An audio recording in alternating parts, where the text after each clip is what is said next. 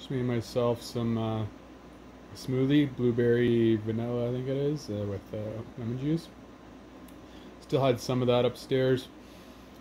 Pretty much else. That's all I have pretty much here now. I got a little couple cans of pork and beans, some ACV, not much here.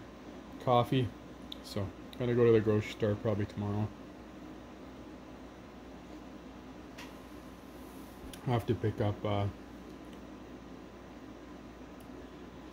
some stuff at my buddy's place because I didn't pick up everything yet. So, well, obviously because I wasn't here, it was just my mom. So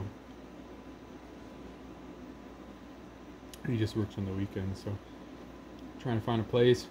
There's nothing really here left here really. She took pretty much everything. The rest is going to storage. She left the only reason why the futon's still here is because the lady at the storage place is off today. So tomorrow, I'm sure, whatever, the rest of the stuff will be gone. So it's pretty much just either the cot that I have or sleeping on the floor. So I don't know. Fun times.